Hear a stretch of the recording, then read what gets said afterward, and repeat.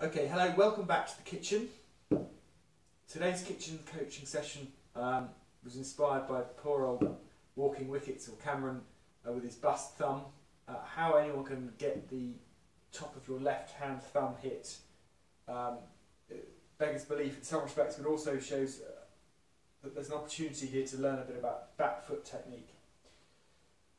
So in simple terms, we have to make sure, as I said in the previous video, that our grip is right. If our grip is right, you can play off the back foot better.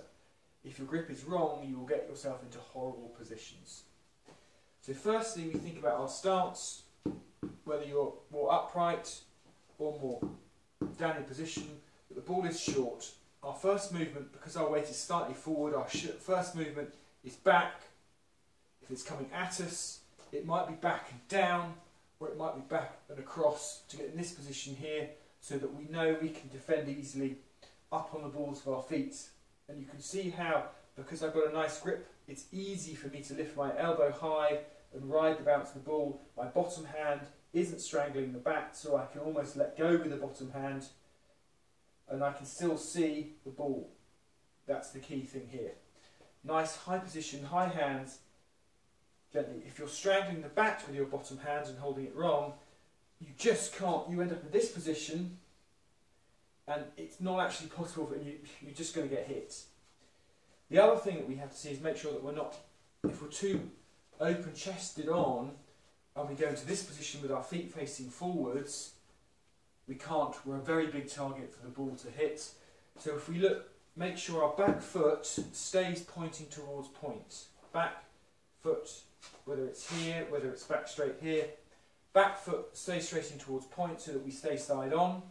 Get a nice position here, balls to the feet, ride the ball, hands high, straight bat, ball hits and drops. Which is fine. In terms of practice for this, what you need is a nice friend and some tennis balls. Get your gloves, get your lid on, and literally have your dear friend throw underarm balls at your head, so that you can practice either blocking or swaying that way or swaying this way. Which is, again, is why if you're open chested, you can't sway out of the way, you're still a target. So you're side on, small target, side, drop down, sway backwards, and get in a nice position to block the ball. And again, the key is, before we start playing the hook and the pull, can we defend it nicely? Obviously, modern cricketers, certainly when I'm teaching my son, I'm just telling him to smash it, so maybe I'm going about it now. But if you're a regular cricketer who's been playing for a while, I would emphasise, spend some time learning to play the short ball, have someone throw some tennis balls at your head, get used to it, and it'll come quite quickly.